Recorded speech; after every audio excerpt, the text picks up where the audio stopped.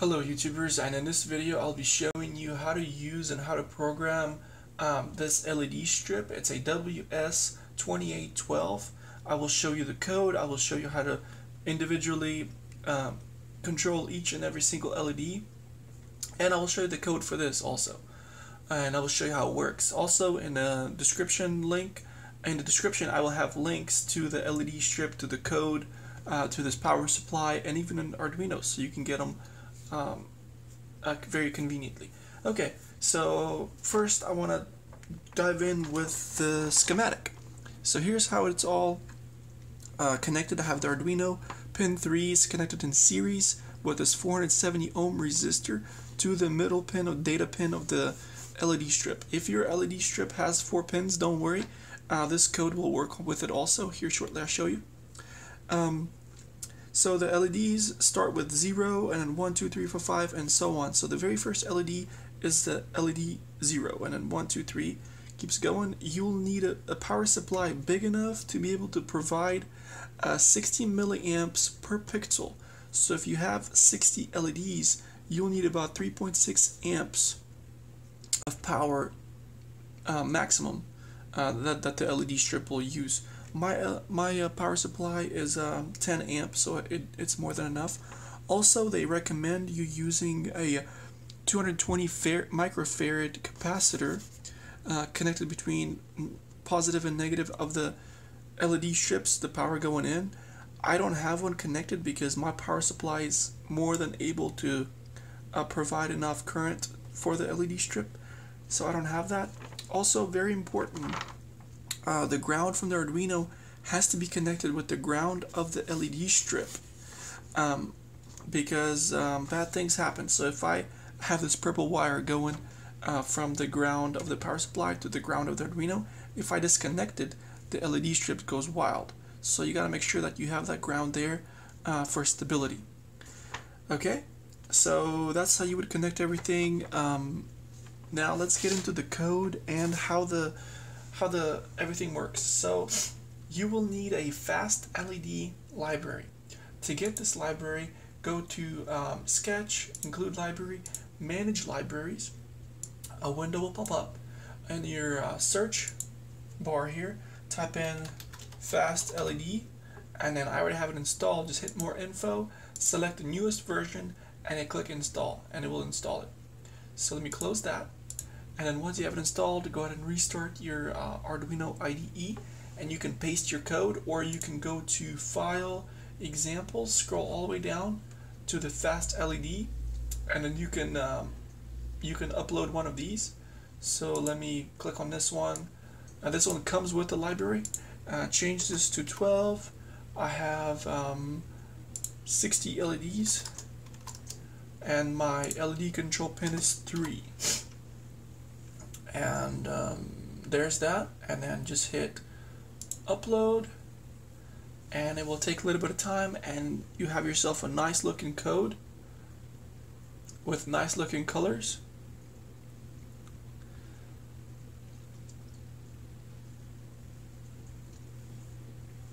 Okay, it's finally uploading.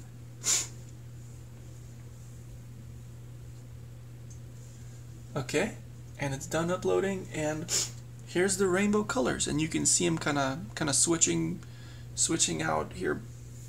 Oh, that's a nice little pattern. I like that. And this LED is pretty bright. The brightness is set to 64. Maximum is 255. So this is like 40%, no, 30% brightness, give or take. That's a nice little pattern there. Okay, so that's how the example code looks like. Let me, nope, I want to save. Let me go back to here. And so here's my code, and I'll show you in this code how to control the LEDs.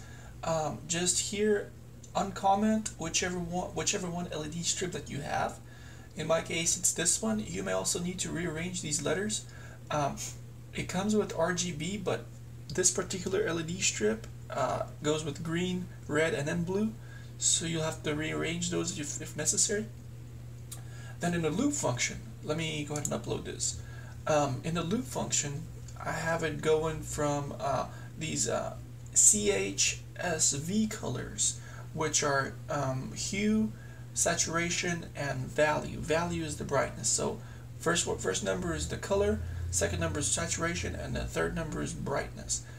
And 255 saturation is fully saturated, and 0 is like fully unsaturated. The brightness is 255 fully on, and then 0 fully off. And here's how the color chart works. Let me bring this to screen. So, whoops. So over here we have 0 is red, 32 is orange, 64 is yellow, green's around 96, and it just keeps going and it repeats. So here's the hue chart, and you can change the color. So I have 0 here, I have red. So first goes red, and then it comes back green, 85.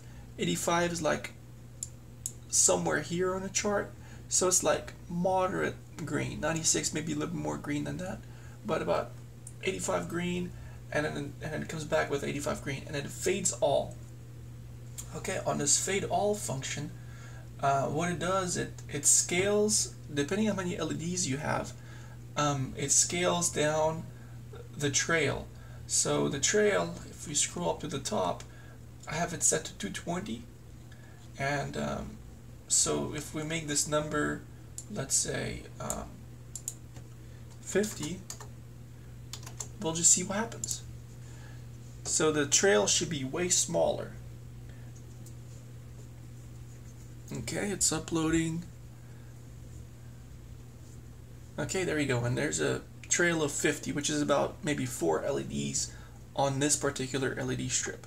If you have bigger LED strips, the trail may be a little bit longer because it's a scale. Okay, so let me switch the trail back to 220, and you can make that number anything you want, just depending upon the length of your LED strip. You may need to change that.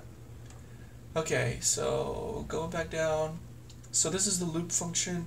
So it turns each and every single LED on, and then it fades them behind it, and then it turns it off.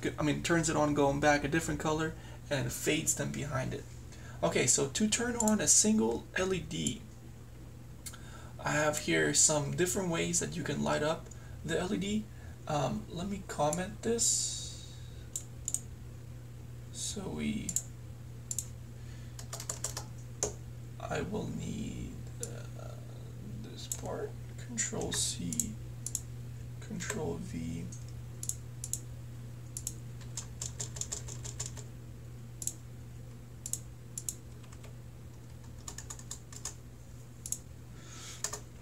Okay, now to light up an LED, you can do it like this. So you can do RGB style, which is this here. So for LED number 0, which is the very first LED,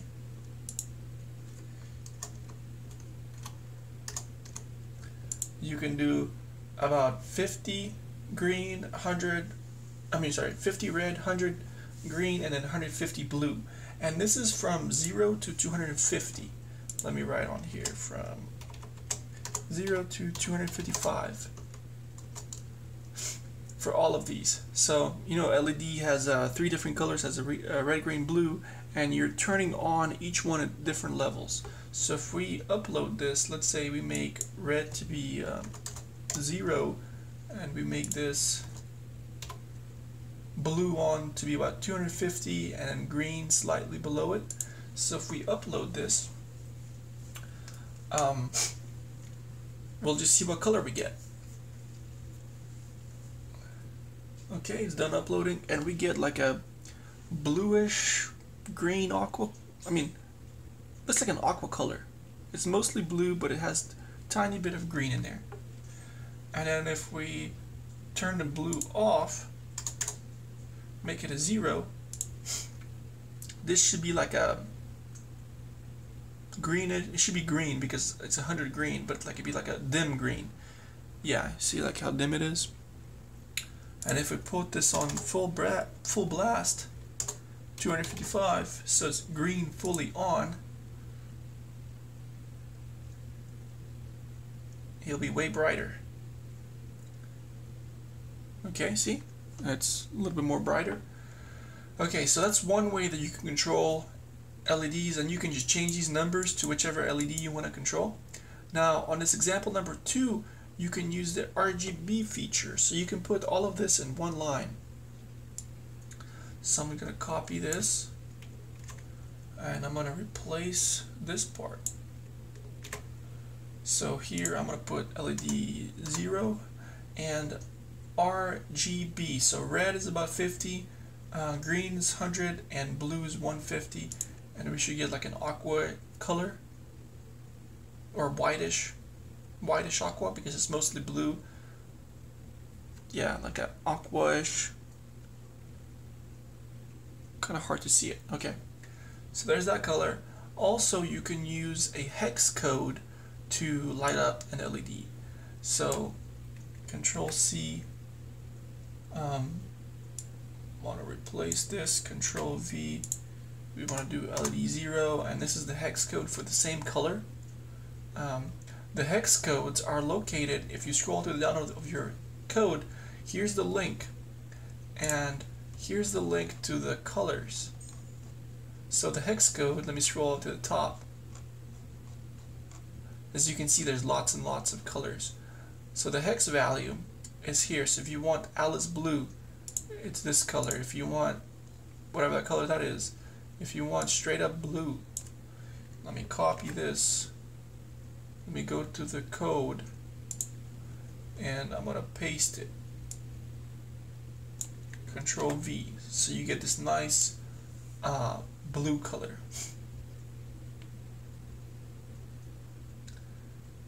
Okay, done uploading, and bam, we have ourselves.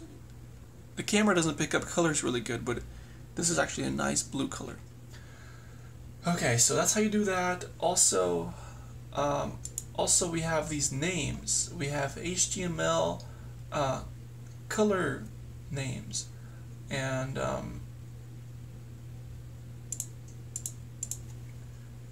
here it is. So any color in HTML that is an HTML web color, you can just type in and it will be able to display it.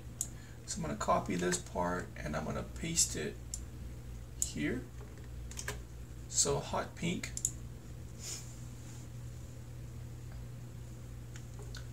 Okay, it's uploading, and we should be able to see, well, it's not really hot pink, but it's like looks like a baby pink.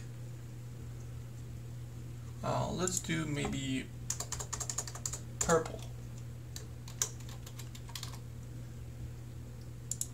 So you can do any of these colors here. Black, blenched almond, blue, blue violet, brown, burly wood, cadet blue, and see, we got ourselves a nice looking purple. It's kind of hard to see. You can do chocolate, coral, cyan or cayenne, dark blue, dark cyan, dark goldenrod, dark gray. Look at all these colors.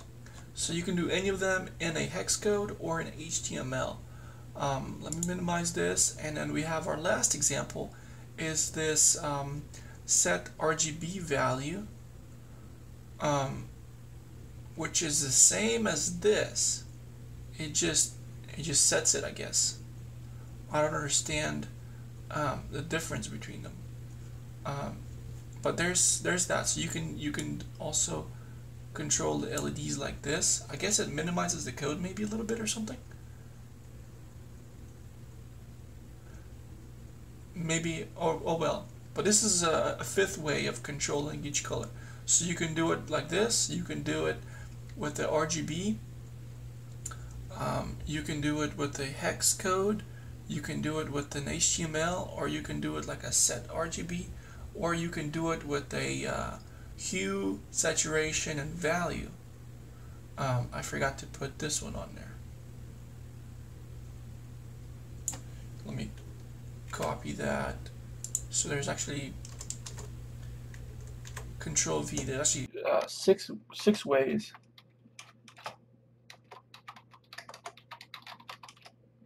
Example 6. Okay, so I hope you liked the video. I hope this helps somebody. Please comment if you have any questions. I'll try to answer them best I can. And enjoy your project.